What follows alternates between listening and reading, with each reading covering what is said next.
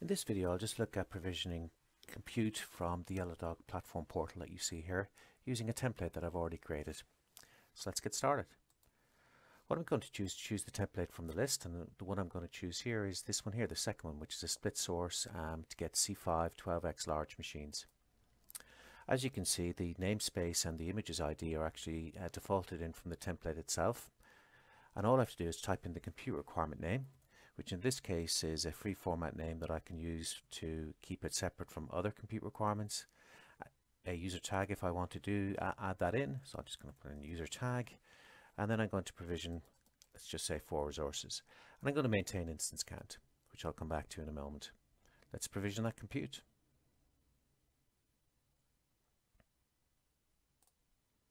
Okay, I've just paused that video while that compute has come up for me.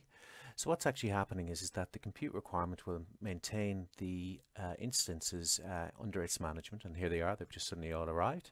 And these are spread across the C5 12x large machines, as I was saying, and these are spread across 4 different regions, EUS 1, US East 1, US East 2, and US West 2.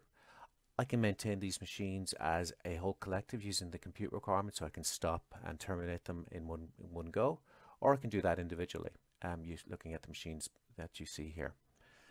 I can also look at each one individually and see which particular images they're running, what is the instance lifecycle, private IP addresses, and so on. The key thing which you saw at the beginning was me maintaining the instance count. If I do get a machine that actually suddenly becomes unavailable, these are spot machines, the compute requirement will actually maintain the instance count at the level I specified, in this case 4.